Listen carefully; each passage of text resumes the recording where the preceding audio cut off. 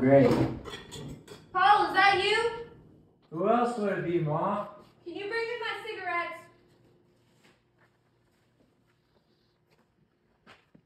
Thanks. Wait, get back here. Did you take some of them? I swear, Paul, if you took some of them, you don't need to be smoking at this age. Or ever. Whatever.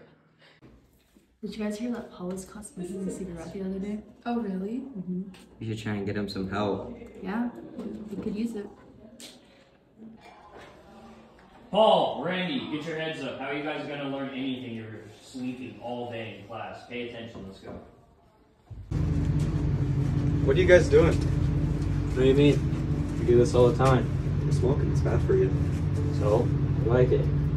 It's still bad for you. It can cause serious repercussions. Could care less about that. You could get real sick. Die. Risk I'm willing to take. Nope. Really shouldn't. If you guys need help, let me know. I can hook you up with therapy or something. Come on. Let me know.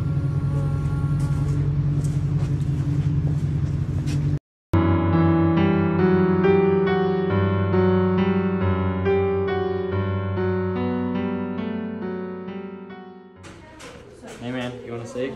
No, why not? I'm quitting on that. Are you serious? Yeah, I'm done with it. That's fine.